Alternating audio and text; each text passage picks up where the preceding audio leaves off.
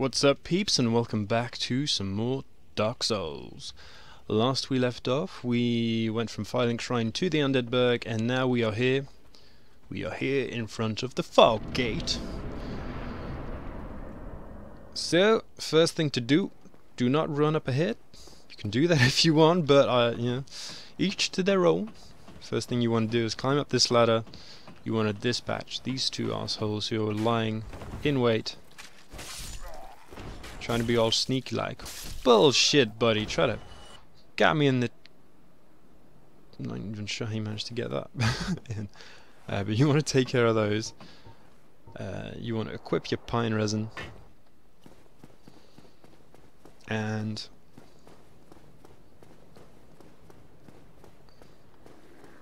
walk across, run across, and then come back here. Go back up the ladder as quickly as you can.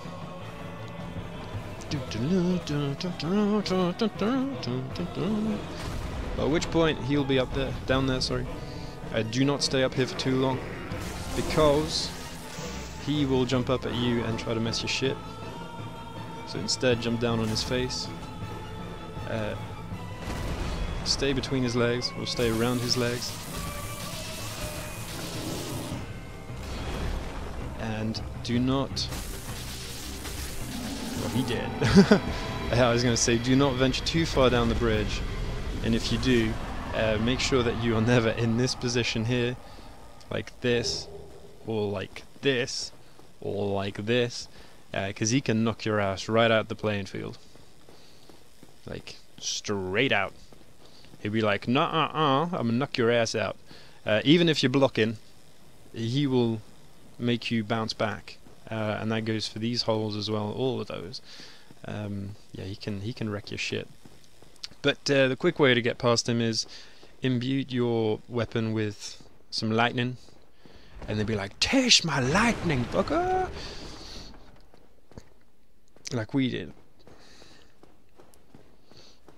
So yeah, the first two bosses that we've encountered, pretty straightforward, if you know how to handle them. And now we're gonna go see our son bro here. What's up, buddy? Ah, hello. You don't look hollow, far from it. I am Solaire of Astora, an adherent of the Lord of Sunlight. Now that I am undead, I have come to this great land, the birthplace of Lord Gwyn, to seek my very own son. You find that strange? Well, you should. No need to hide your reaction. I get that look all the time.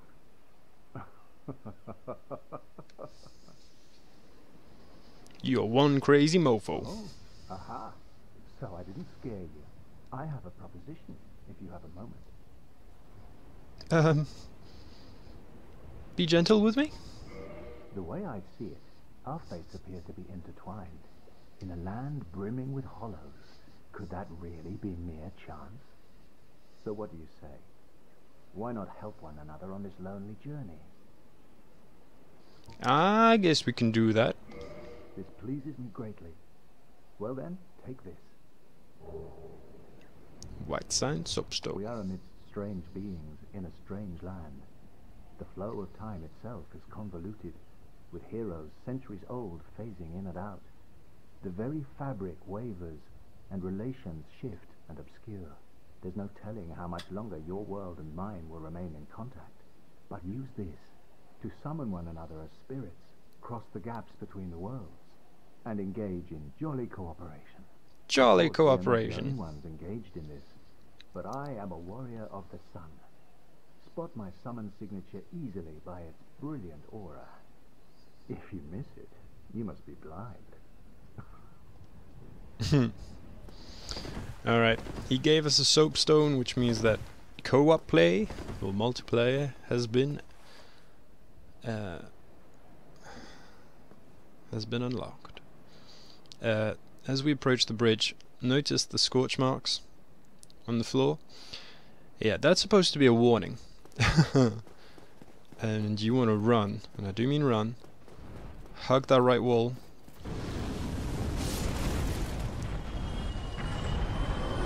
and get down those stairs, because there's the Drake, the Wyvern, and he's gonna try and turn you into fried chicken. You don't want to be turned into fried chicken just yet, so yeah. And this is the ladder that we were at, that I was showing off previously, and we're back here now. Back in this area. And we are just gonna do a little bit more of leveling up, because we can. Let's pour some stuff into strength.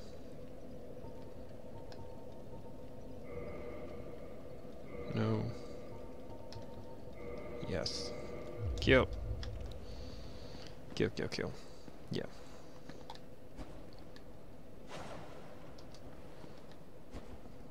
It's still staggering. Never mind. Yeah. Got that. And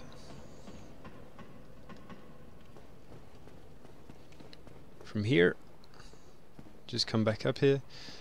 Now, going back to the merchant and getting the Drake sword. So you can get the Drake sword by chopping off or dealing enough damage to the wyvern's tail, and it'll drop off and you'll get the sword. Now there's several ways to go about this. You can either do it on the bridge itself, lure him down, and then go guns-ho on the tail.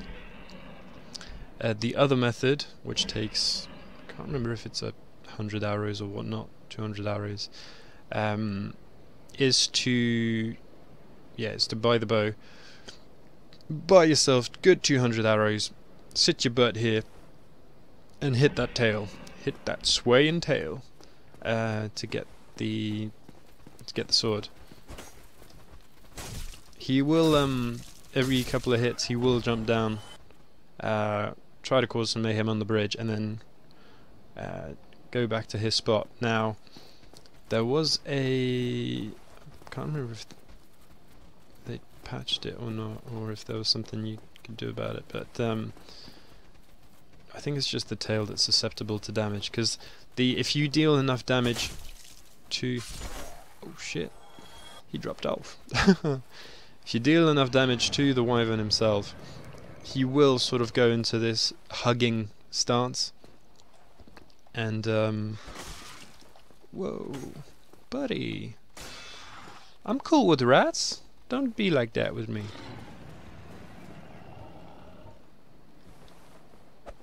Take that. Yeah, do not get poisoned either. At this point in the game, it's unlikely that you'll have any antidotes, any moss, I should say, to cure you. So poison is bad, because poison will just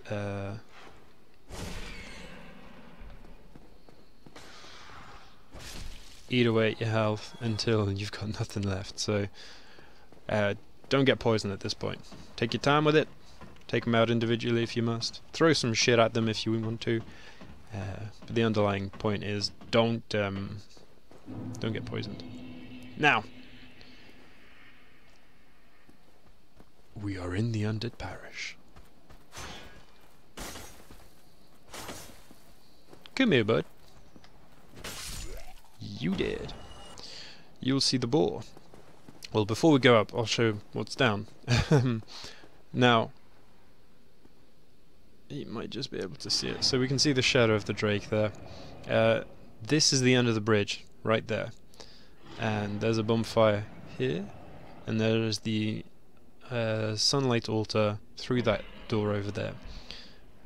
You can run past the dragon at this point, open that up, and rest of that bonfire, which it's nicely placed. It's a nice starting point for this area. However, the drake will fly away. He will come back later.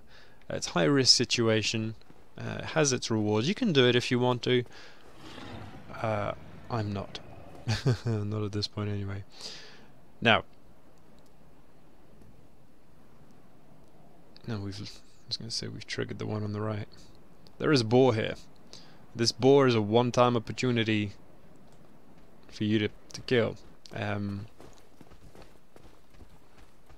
he is I wouldn't say he's difficult, but he is well armoured. The only vulnerable spot is his butt.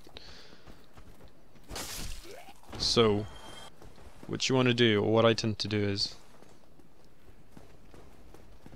I was going to say, if you get him into a charging stance, and then run back here,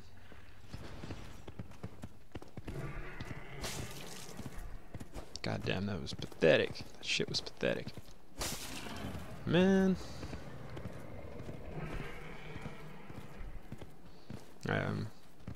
Trying to be careful to not...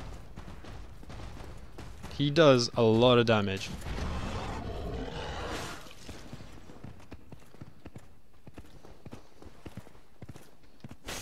I'm trying to get the backstab in there, but it's not letting me for some reason. Because you can do backstabs on that boar, take it up the ass. We'll get him to take it up the ass.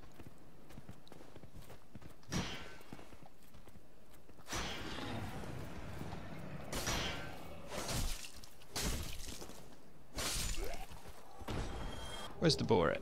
Spear! Come on, big guy.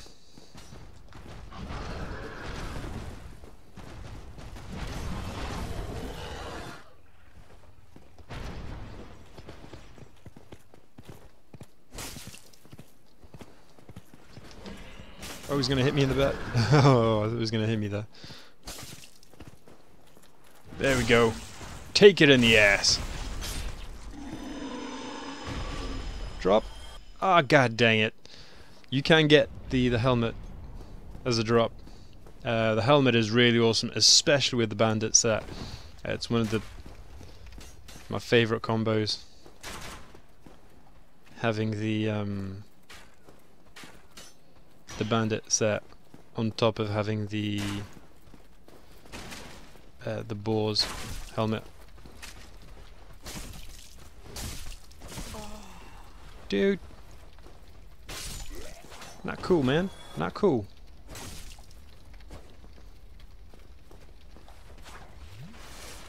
Chugga chug chug.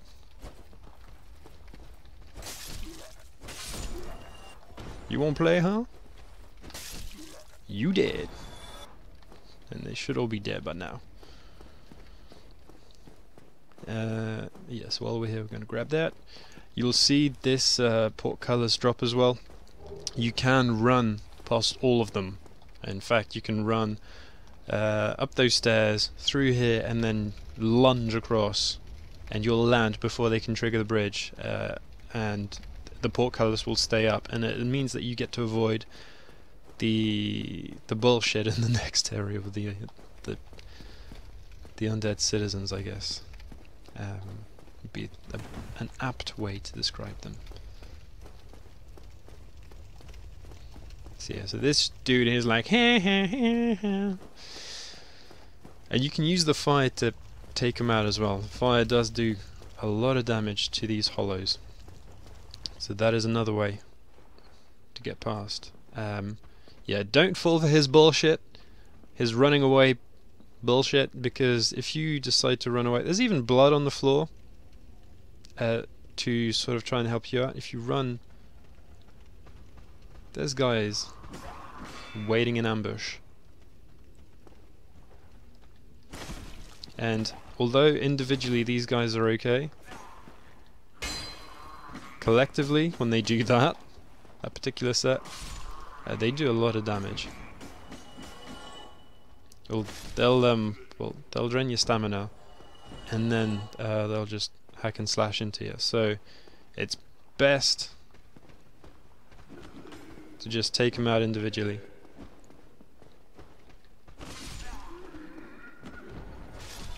You dead, and you dead. Until you are all dead.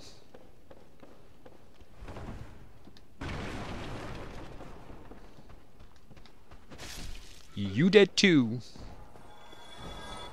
I'm just gonna grab this mystery key so that we can free an NPC later on.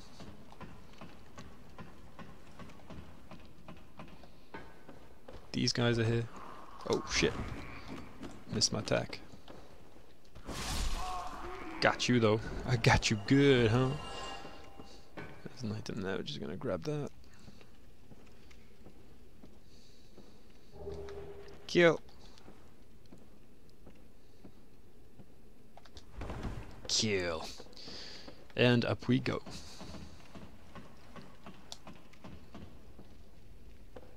I believe at this point there's all the bullshit's been handled. Yep. So just gonna walk across this light. And this is the area that we were in previously. Right here. And you can either go up or you can go down. We're gonna go down here first. Top up our health. Won't be sneaky about this. This dude got a lot of HP. Take it in the butt. Take it in the butt. And you dead. Damn it. And we've got the Night Shield. Night Shield is a decent shield to have. It's even got more defense than we currently have. Same amount of stability. It even weighs less. Oh no, it weighs more, sorry. We're gonna keep what we have on. It's decent shield, I like it. Next up is these stairs. There's a dude to the left, yep. Take it. Take it.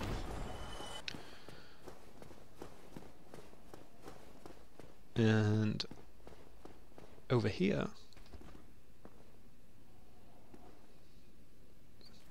there's an enemy to the right and an enemy to the left.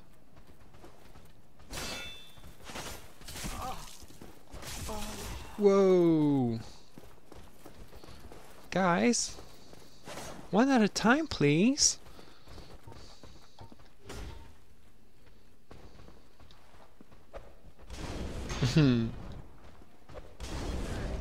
Who did? You did.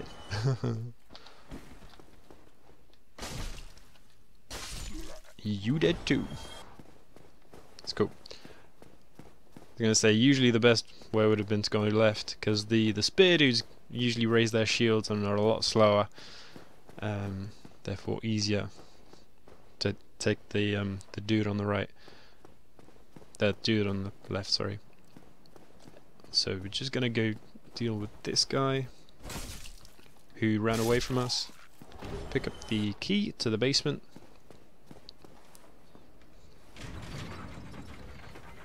And open up the portcullis.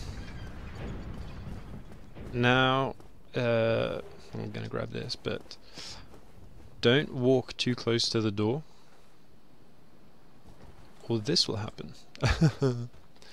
You'll draw these guys in.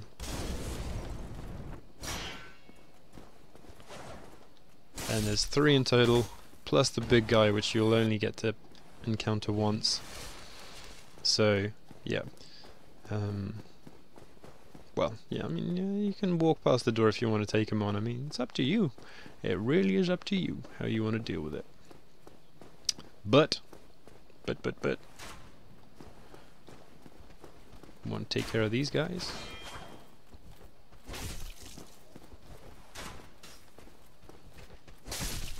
Got you. Got you. And got you too. So, yeah, I mean, you want to leave the church alone, the chapel. Just go right for now. Down the steps.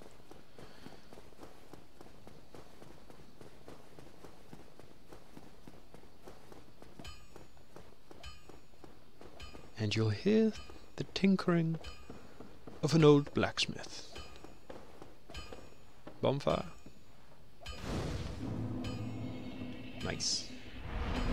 Nice. And blacksmith. Right here. What's up, big guy? Well, you must be a new arrival. If require smithing, then speak to me. Cool. Yeah, he's got... Hurrah! He's got a lot of cool shit, including upgrade materials, which we are going to use later on, and the Crest of Artorias, which we're also going to need. Yeah, he's got some more weapons that you might want. He's got some ammunition and some bolts. Pretty damn cool. He's also got some cool dialogue, a lot of cut content regarding him, which is a shame. He was going to be really cool. His role was heavily downgraded in the end cut. But in any case, more on that next episode. Stay tuned for some more Dark Souls coming out soon. Until then, as always, stay awesome.